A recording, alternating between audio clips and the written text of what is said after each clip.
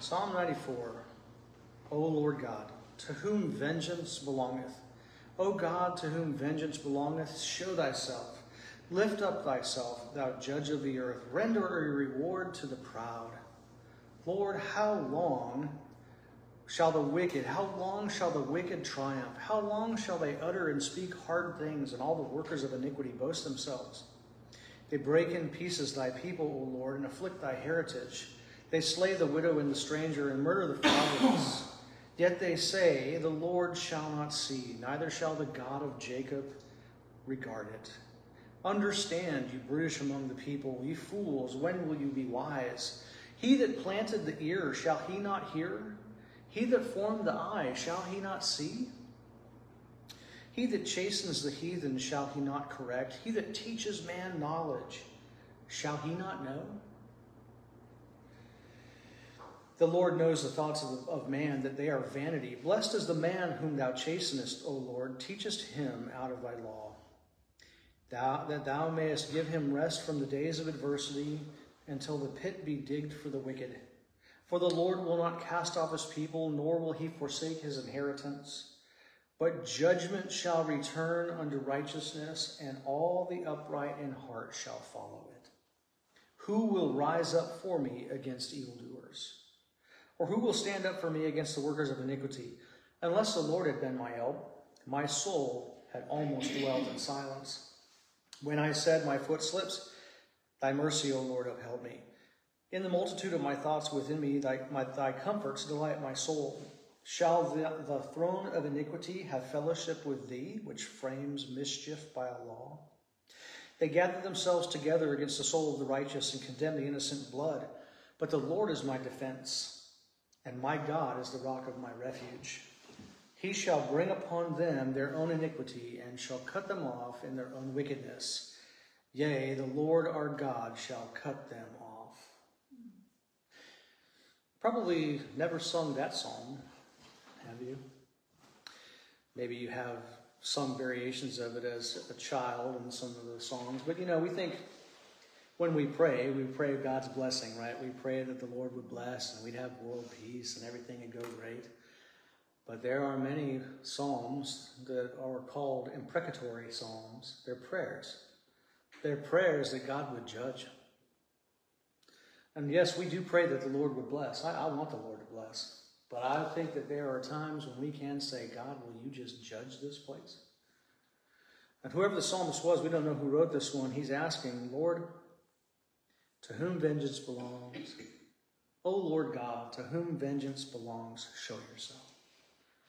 So many people looking in our world today, and they're crying out, Lord God, how long? How long, O Lord, will you put up with this nonsense?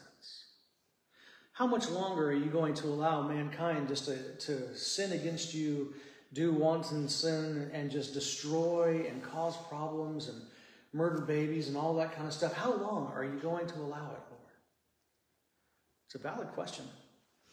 And so when we see all of the wickedness around us, there's a lot of wickedness, we should be not complaining one to another. But that's what we normally do, right? We see things going on. Our first reaction is to complain.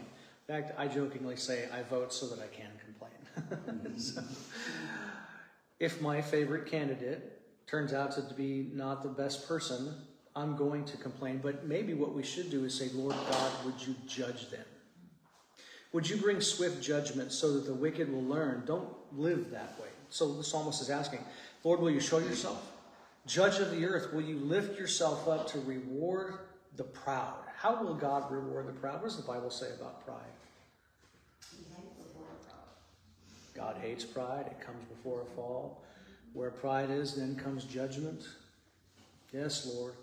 Render that reward to the proud, to the people who say, God can't see. Things like, Lord, how long shall the wicked triumph? Have you felt that in your soul, and you're just looking at the state of our country, at our world, and you say, how long is wicked people going to get away with it? I mean, they're literally getting away with murder. How long, Lord? How long are they going to triumph? How much longer? How long shall they utter and speak hard things, and all the wicked workers of iniquity boast themselves? And it's like he's pleading with God. God, they're breaking your people into pieces, and they're afflicting your heritage. Now, this is specifically about the Jewish nation, and there were many times that even Babylon came in, the Persians came in, other nations came in, and they broke Israel into pieces. They literally crushed the people. They killed them. It was just, it was war. They just conquered them all. And he's asking God, look, they're breaking your people into pieces. They're destroying your people. Or God, don't you see that? They slay the widow and the stranger and murder the fatherless. You know how many fatherless children are murdered every year? You think God sees that? Do you think God sees the genocides that happen in various places? Do you think God sees the workers of iniquity who are behind all sorts of deaths that are traced to other things than themselves? Medical deaths, drug-related deaths, poverty-related deaths, war-related deaths. We attribute those, we look at the statistics and say, this many people died from drug overdoses, this many people died from this, that, and the other thing. But oftentimes there's a mechanism going on behind the scenes. God sees even that. How many people died from certain things that were given to them in good faith to help them, and they died? It happens. People are convinced, hey, this is going to help me, and so they take it, and then they die. God sees that.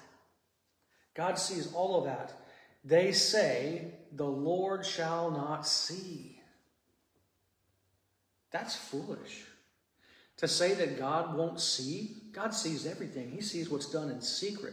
He sees what's done behind closed doors, in mountain caves, below the earth. He sees what's nobody else sees. God sees all of it. But these foolish people are saying, the Lord shall not see this. The God of Jacob he won't even regard it. He won't even know about it. God's not like the other gods of this world that people worship, idols that people put up on shelves, other things. God made everybody. He made everything. And this is what the psalmist says. Look, he who planted the ear, shall he not hear? God made hearing. Do you think he's not going to hear? The one who made the eyes, do you think he's not going to see? He's chastening the heathen. He's teaching knowledge to all of the nations. Do you think he doesn't know? The psalmist here is saying God is omniscient. God is omnipresent. God is everywhere. He knows all things. He's all powerful. Nothing is hidden from his sight. Lord God, how long?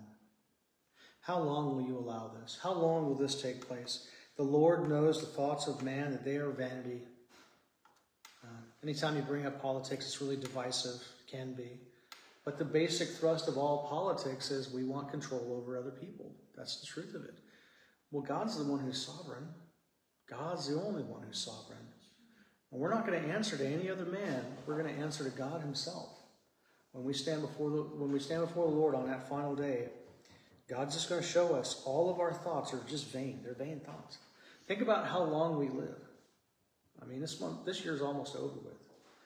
Just yesterday, it was January 1st. Won't be many more years. I'll be 50. It just feels like yesterday I was 18. And some of us were a little bit further along than that. And our lives are so short. Everything that we think about, like, if it's not planted on the Lord, it's just vain thoughts. All of our little plans and plottings and imaginations, I'm going to build my own kingdom. No. Look, when you die, people might write a book about you if you're nefarious enough, but you're going to be forgotten within a few days, few weeks, few months, few years at best. And people will go on with their own vain lives, right? and people are just going to live on. God knows the thoughts of man. They're vain. They're vain thoughts. But blessed is the man whom the Lord chastens. Blessed is the man that the Lord disciplines. Blessed is the man that the Lord corrects and teaches out of his law, that he may give him rest from his days of adversity. Every single one of us is going to face trials and troubles in this life, aches and pains and heartaches and stress and struggle. The only way you're going to get rest from this endless cycle that marches on until we die is to spend time with the Lord. You can have heaven on earth while the Lord is here. You can be free from that God may give him rest for the days of from the days of adversity until the pit be digged for the wicked. The days are coming that the pit will be digged for the wicked. There will be a day of judgment. God is coming. God won't cast off his people or forsake his inheritance, but judgment shall return unto righteousness, and all the upright in heart shall follow it. What's the difference What's the difference between the righteous and wicked on the day of judgment when the Lord comes? Is there any difference? The wicked are going to be judged. They're going to be consumed with the Lord's anger. But the Lord's going to bless the wicked. And they'll get to be with the Lord forevermore. So why do we think we're going to escape that? Why do people think they're going to escape that? You're not going to escape it. Your best course of action is to repent and put faith in the Lord and live an upright life so that you can escape on the day of judgment. But there's so many people who are saying, God's not paying attention. I'm going to do whatever I want to do. If there's no God, fool says in their heart there is no God. And they live their life any way they want to. And then that day's coming and the Lord is going to strike them down. And they're going to be cast into the pit. They're going to be first cast into hell. And then they're going to be cast into the lake of fire where their judgment will not ever stop. Who will rise up for me against the evildoers? Who will stand up for me against the workers of iniquity? Who can help us? Who can help us in our time of need? Well, unless the Lord had been my help, my soul had almost dwelt in silence. I'm saying if God didn't answer in our darkest days, I'd be dead. I would dwell in silence because that's where the grave's at. I'd just be dead. So if God doesn't help us, there's no help. And so when we're in times of difficulty, we see these things going on, what we need to do is ask God for help. I said my foot slips.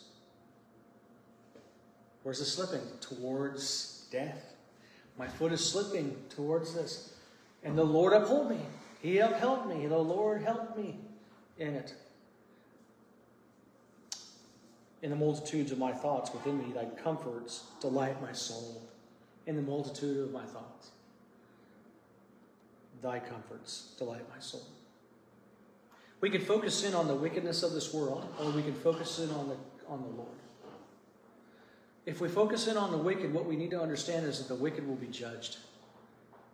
But if you focus in on the Lord, you can know that there's no judgment there for us. The Lord will forgive, the Lord will cleanse, the Lord will restore, we'll be with the Lord. There's no judgment in that. God's judging the wicked, he's saving the righteous. Shall the throne of iniquity have fellowship with God? Do you think when Jesus comes back that he's going to be like, oh, cool, you're the Antichrist. Hey, let's go have a picnic. No, the Bible says he's going to cast him alive into the lake of fire. I don't know where the lake of fire is, but wherever that happens, I'm thinking the ground is going to open up and boom, there the fire is, and he's thrown into the lake of fire. There is no fellowship that the Lord has with iniquity. There's not. We find this in other passages in the Bible. God has no fellowship with the unrighteousness. They gather themselves against the soul of the righteous and condemn the innocent blood. But the Lord is my defense. God's the rock of my refuge, and he shall bring upon them their own iniquity.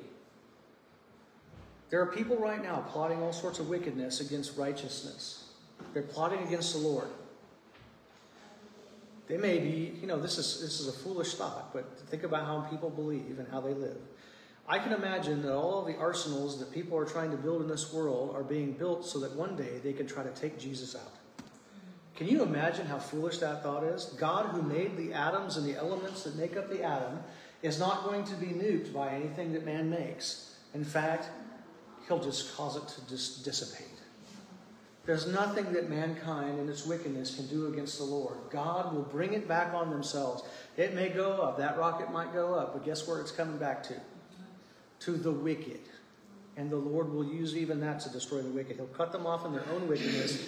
Yes, the Lord shall cut them off. He starts with, O Lord God, to whom vengeance belongs, show yourself. And what does he end with? God will cut them off. He does not take any pleasure in wickedness. So take heart. Although the world may be wicked and coming against us, the Lord will judge the wicked, and he'll cut them off, which means they won't be here anymore, and we won't have anything else to worry about. Put your trust in the Lord. Comfort your soul with thoughts of the Lord. Be in the Word. Let the Word fill your heart and mind so that you can focus in on truth and not be overcome by the wicked. Don't be overcome by fear. Put your trust in Him. Psalm 95.